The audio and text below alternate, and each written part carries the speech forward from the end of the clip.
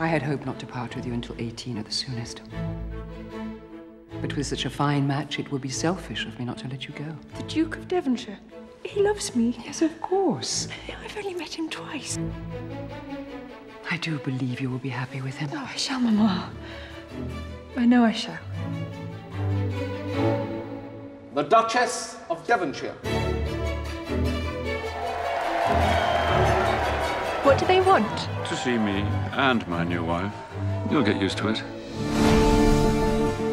How's the campaign going? Terribly. Perhaps we could use my ability to draw attention to our advantage. Ladies and gentlemen, I give you Mr. Charles Grey. Change is upon us. We shall not go back to the old ways.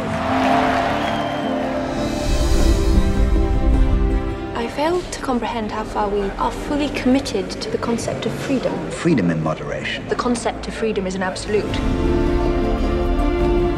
You will give up your politics and settle down to the task at hand, providing the Duke with a son. I ask but two things when we wed, loyalty and a male heir. Is it always like this? As they say, the Duke of Devonshire must be the only man not in love with his wife. What is going on? Nothing to concern you. Mr. Grey? Your Grace. He's in love with you. My dear Bess, no, he is not. Can't you tell by the way he looks at you? Do you think of me when we're not together? Of you more than anything else. A dangerous path to choose, my girl. Are you determined to make me a total laughingstock? I have one single thing of my own. You have robbed me of my only comfort! You must leave and be with me. A free woman now. Let us leave now! Georgina!